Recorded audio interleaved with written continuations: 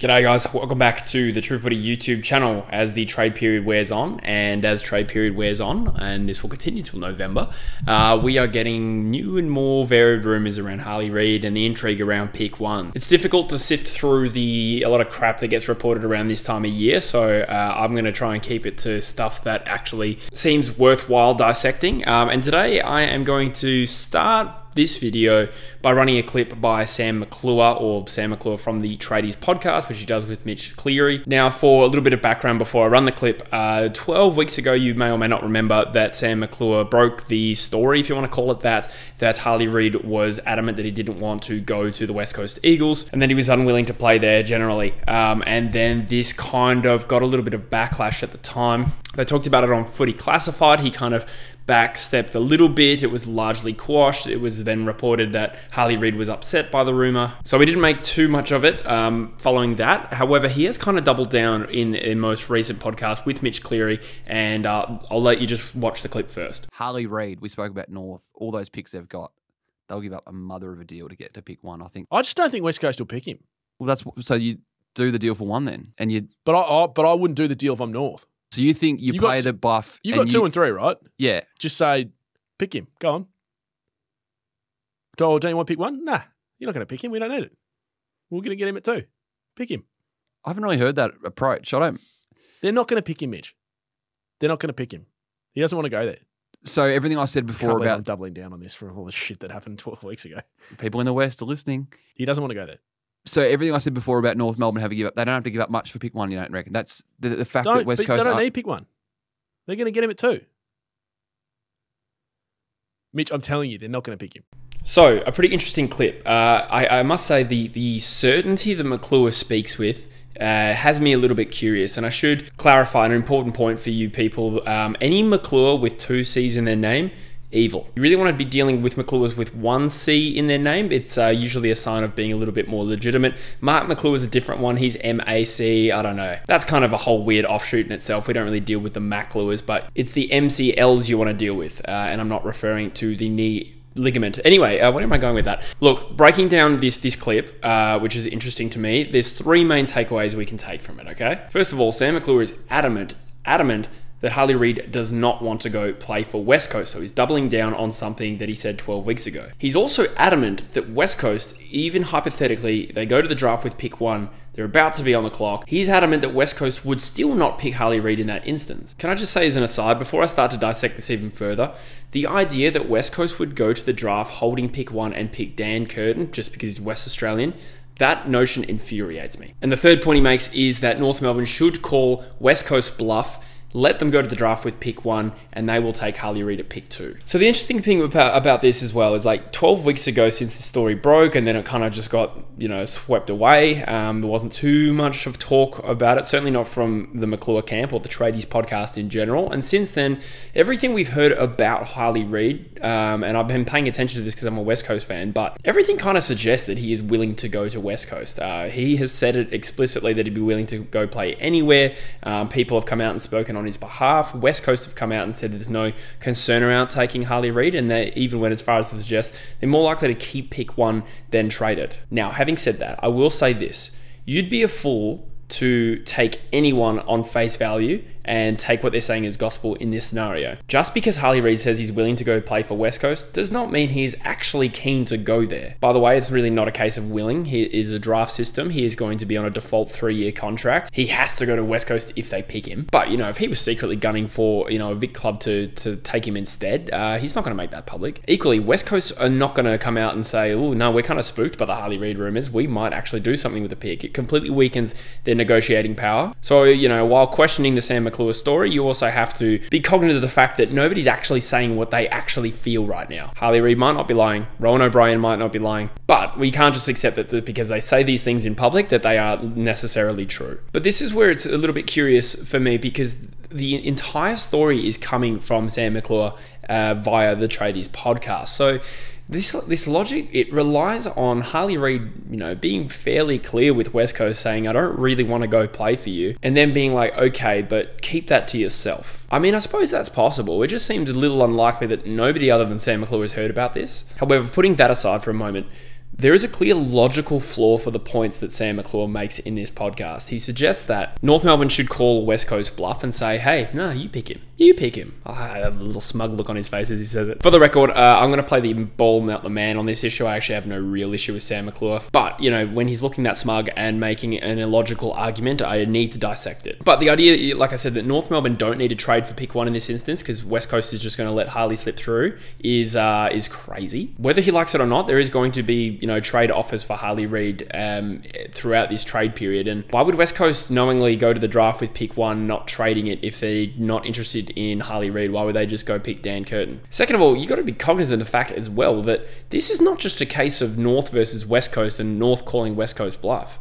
If West Coast don't deal with North Melbourne for a trade, Melbourne is very, very keen. Melbourne need to trade for pick 1 to beat out North Melbourne, and that works in reverse too. If North actually want Harley Reid and pick 1, they need to beat Melbourne's offer for pick 1. So this idea that West Coast is going to go to the draft and then let Harley Reid slip through, it's just logically it's a non-starter. So assuming for a second that Sam McClure is right, that West Coast are not going to take Harley Reid or are not interested in picking him at pick 1, it's not a case of West Coast versus North Melbourne here. It's a case of Melbourne versus North Melbourne. Who is going to get the better offer for pick 1? And I don't know the answer to that yet. So we know that there have been some negotiations between North Melbourne and West Coast at this point. Like a few weeks back, there was an article suggesting, I think it might have been Ryan Daniels, but again, I don't want to misquote, but suggested that the Eagles were holding out to see what Ben Mackay's compensation pick would be before getting into any real talks about trading pick 1. And naturally, the presumption there is that West Coast were holding out to try and get pick 2 and 3. And it was reported today, I think, that the Eagles did ask for pick 2 and 3. There may have been some other picks involved as well, but North Melbourne rejected that. North Melbourne then stumped up their own offer, which I said in the last video was 15, 18, 21, and a future priority pick. Again, this offer might be obsolete because I think they've traded both their future priority picks as well. But breaking that down, 2 late firsts, 2 early seconds, a huge gap. The Eagles cannot enter this draft at pick 15 after finishing last. So that was kind of laughed out the door as well, I think. So there's still a big gap between what these clubs are willing to deal in a potential trade. So before we get into what I want us to do and my preferences and hopes for this trade period, I'll point out as well, Melbourne have also been actively moving up the draft order in the last couple of days. So we know that because of the Luke Jackson deal, they already had a strong draft hand. Take the strong hand! Sorry, that's a movie reference. Is that Scary Movie? I think it's one of the Scary Movie films. Please let me know in the comments. So we know the D's have moved up to pick 6 and pick 11 in this year's draft, and obviously hold a future first round pick, their own first round pick tied to their ladder position next year. They apparently, reportedly, this is Toomey, said that they are only looking to take 2 draft picks in this year's draft. So they currently hold 6-11. So there's 2 possible outcomes here. The Demons are just, you know, optimizing their draft hand, say 6 and 11. We're probably not going to get Harley Reid, but 6 and 11 are good picks. Then we'll exit the draft there. The other possibility, the distinct possibility, is they are in constant talks with West Coast about what West Coast would need to facilitate a trade for pick 1, and Melbourne are accumulating the pieces of that puzzle. It's possible. And then, of course, you consider the Harrison Petty deal, which may or may not happen. I know Melbourne don't want to trade him, but if that does go ahead and suddenly that opens the door for Melbourne to get pick 1, then that may happen. So we may see Melbourne unwilling to deal Harrison Petty, who's contracted for another 2 years. But if there is a dialogue with West Coast and West Coast say, oh, 6, 10 and 11, hypothetically, and then Melbourne decide that that's a good deal for them, then we might see both deals happen. So 6, 10 and 11, is that a good deal for pick 1? I suppose everyone's going to have a different opinion. I'd say it's pretty steep from a Melbourne point of view. Not sure if I'd do it. And for West Coast, that would certainly get their interest. I wouldn't say I would definitely accept it, but that is certainly in the ballpark of what is acceptable. So finally, I'm going to summarize what I want us to do in this scenario. Look, I do want Harley Reid. I don't hold any particular fears about him being homesick. You know, like even if it's true that he doesn't want to come to West Coast, I think I've said this before. He's an 18-year-old kid from the country, moving to the other side of the country to a brand new club that is, you know, probably struggling on field at the moment. Of course, he's going to have fears. He's going to be daunted. He's got reportedly 6 clubs talking to him at the moment. They have said that they're trying to get pick 1. I don't know who those 6 are, but we know a few of them. I don't blame the kid for probably having a preference to stay home. But the way I see it, he's going to sign a 3-year deal. We have 3 years to turn it around. And not only do I think we are a chance to sell a decent future to Harley Reid within the next 3 years, the other part of it is like, you know, we used to be a powerful, ruthless football club. And I do think there's the move of a powerful, aggressive football club, a football brand, would be to take Harley Reid and back him in to pack yourselves in to keep him and back him in to be the player that you think he is. So that is tempting to me, and meekly just trading him for fear of losing him in a few years doesn't really sit well with me. We are also in a somewhat unique position, at least in our history, where the arse fell out of the club over the last couple of years, and obviously we haven't prepared well for a rebuild in terms of drafts before 2021. So the bottom part of our list is very, very exposed right now, and we do need talent fast. So there is an argument to say that if we can get a good bounty of picks, then it may be right for our list position. This is the other thing as well. This compromised nature of this draft is ball busting. For the team that won the wooden spoon, we went from having the best draft hand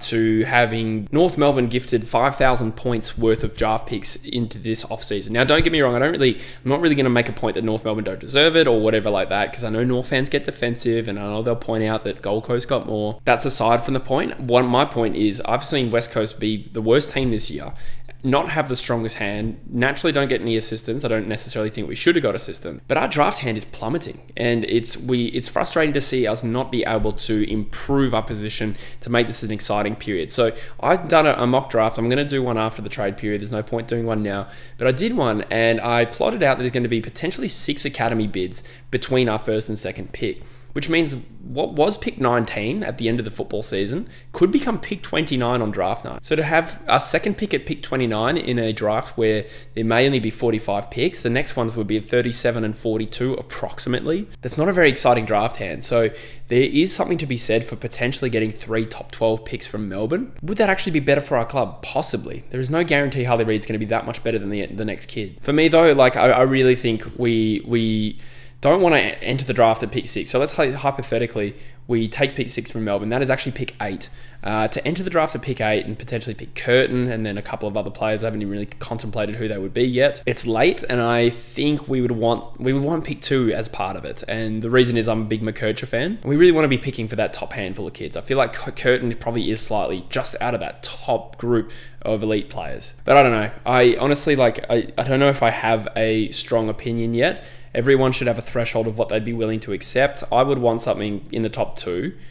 Pick 3, not so much. Reason being is I want McClure. We'd probably end up with Drewzy in that scenario. But I am going to put my faith in the Eagles to make the best decision. I think around this trade for pick space, we have a reasonably good history of getting the best outcome, at least from a draft hand point of view. So I'm going to have some faith and try and relax a little bit about it and see what happens later, and then maybe melt about it later. I do feel like there is a good chance we do trade the pick now. And I'm flip-flopping, and it's pretty 50-50, but I'm probably 60-40 that we don't take Harley Reid with pick 1. We do trade it, but not necessarily because of what Sam McClure said. So let me know in the comments your thought, guys, whether you're an Eagles fan, Melbourne fan, North Melbourne fan, just a neutral. I always look forward to your input, and I'll see you in the next video, guys. Cheers.